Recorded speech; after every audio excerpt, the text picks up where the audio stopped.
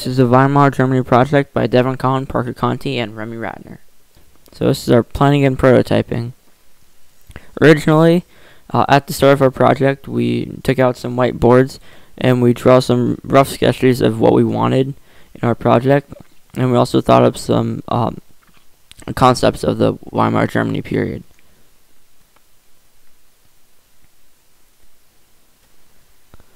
And let's get into the physical prototyping. So this is our us making our first model in class. So this was just the original model right here. We were planning to cut the table in a different way than was allowed, so we ended up changing that in our project. So these are just the trees that we modeled out for our prototype, which we made out of popsicle sticks. To do one of cutting. And now mapping out the placement of our project. This is with our original prototype.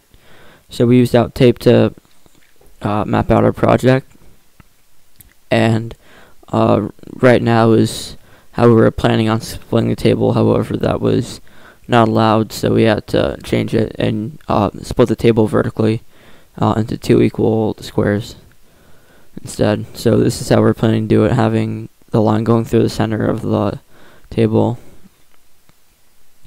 and yeah, just like that. And then it would just go straight through the table, and then each side, so the white side would correspond to the white half, and then the green side would correspond to the green half, as it'll be shown in a little bit.